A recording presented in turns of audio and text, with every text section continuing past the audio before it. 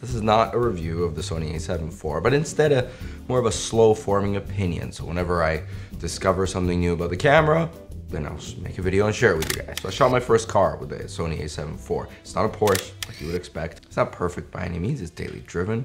But this one is particularly special because it's my car. I was out in the neighborhood for a walk with my dog, and then I see this in my neighbor's driveway with the for sale sign. We got to chatting, one thing led to another, and ended up in my driveway.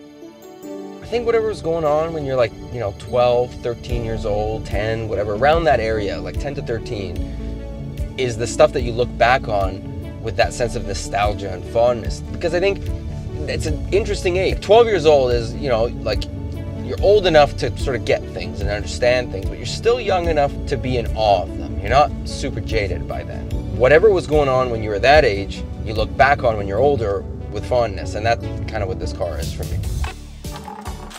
I wasn't planning on buying a car. It was completely spontaneous. My wife is thrilled about it. But anyway, and so I've been taking the Sony A7 IV paired with the 24-70 out with me whenever I take this car out, because, in case I see something cool, I want to capture it with the camera. Now, if you've watched this channel before, you're a subscriber, you're probably wondering, why aren't you taking the Fuji out, the X100V? Well, you'd be ranting and raving last video. The Fuji doesn't quite work for this car, and there's a good reason for that. See, it's a very squarish kind of shape to this car, and it's very 90s, 80s kind of look to it. And a 23mm focal length, this doesn't do the proportions of the car justice. You need a longer focal length to capture it properly. And so I've been throwing the Sony in my bag and taking it with me anytime I take this car out.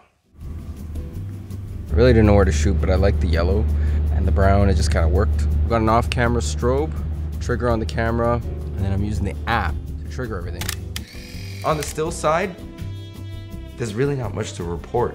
It's pretty, expected that the raw files hold up well. You can push and pull them in Lightroom and in Photoshop. The whole time I've been shooting Canon for stills and switching over to Sony, the fact that there isn't some crazy difference in experience to report is a good thing. My last video was this ode to the Fuji X100V and lots of emotions. It's not about what the camera does, but it's what it inspires you. The Sony in comparison is like a computer, and that's not a good thing or a bad thing. It's just like this sterile tool that you use, like a spatula or a wrench. You're not necessarily compelled to use it or inspired by it, but it does a great job at what it does. Because I wasn't compelled to use it unless I needed to use it. I wasn't really using it much.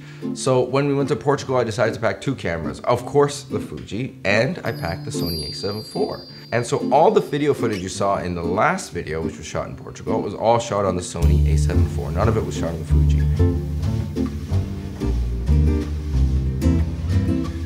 Because I wanted to get a sense of, okay, I've shot with the FX3, how different is the Sony A7 IV footage going to be to me? And honestly, it holds up. It can cut directly alongside FX3 footage. The 4K is probably a little bit sharper because it's downsample 6K. But the biggest difference is just the freaking rolling shutter is terrible. It really is terrible, especially coming from the FX3 where it really doesn't have much rolling shutter. The rolling shutter of the Sony A7 IV, the second you move the camera a little too quickly, it's jello. As an overall value proposition for a hybrid camera, it's pretty incredible what the Sony A7 IV offers. You've got great codecs, you got S-Log3, you got 10-bit color, you got great autofocus and IBIS, and it's a great stills camera at the price that you're getting it at. There really is nothing to complain about with this camera other than the rolling shutter. So that's it for this one, but I have shot more with it since even making this video. So the next one, especially if you like cars, I've taken more stills with it. Just subscribe, you'll see. Okay, see you next time.